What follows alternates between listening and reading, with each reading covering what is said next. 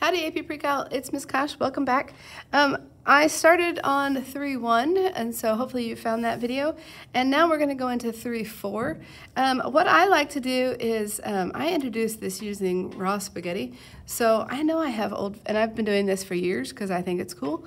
And that's what we're going to do. And I will go post one of the old videos that I have that deals with that. So we're going to pick up these notes, assuming that you went and watched the spaghetti video. Okay, so with the sine curve, our domain is all real. I can take the sine value of anything. My range, however, I go as low as -1 and as high as +1. So my range has hard brackets, and it goes from -1 to +1. My cosine, okay, so it says as the input values, or the angle measures, increase, the output values oscillate between -1 and 1. Including -1 and 1. So it'll go as high as +1, as low as -1. It includes those, and it keeps going. Okay, same idea here. The domain of cosine is -infinity to +infinity. Its range is -1 to +1. It oscillates again between -1 and +1. Okay, so now here's the cool thing. We can see here that cosine is, if we take this sine curve and shift it over a tiny bit, we get cosine. Or if we take cosine, we can shift and write one as the equation of the others. This is an identity that we sometimes, that it's helpful to sometimes know. This is not one that I can spit off the top of my head, but we're going to have an identity later that would let us work our way back from here back to here, if that makes sense. So anyway, it's kind of cool.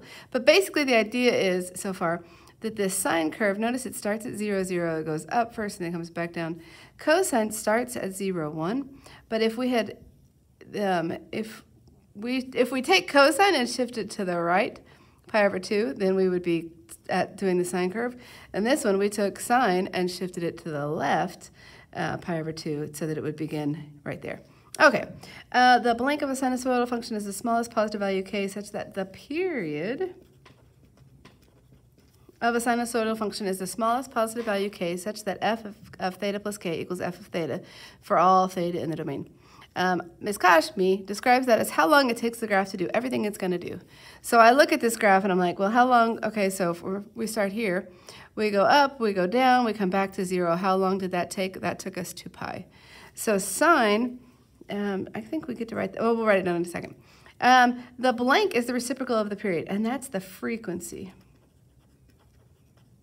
Now, if you remember back to that problem we did a second ago, where it talked about the ceiling fan, the frequency, it rotated 2 rotations every second. So its frequency, that idea kind of ties into frequency. Okay, I may be complicating things. Pause on that idea. We'll do more word problems. Don't you worry. Okay, the blank is half the distance between the maximum value and the minimum value. The amplitude. So the amplitude is how high do we go? Okay, and then the next one is the midline is the average of the maximum value and the minimum value. So this midline right through here, the amplitude is how high did we go above, and then likewise how far down did we go below. So the amplitude of the parent function, okay, well here's the sign. Let's write these down. The period, how long did it take us to do everything we're going to do? It took us 2 pi. So the frequency is 1 over 2 pi. The amplitude, how high did it go? It went up 1 unit. The midline is that y is equal to 0, because that's just right through the middle of this function. Cosine is the exact same thing. It starts at the top, it comes all the way down, it goes down to the very bottom, it comes back up all the way to the very top. And how long did it take it to do that? 2 pi.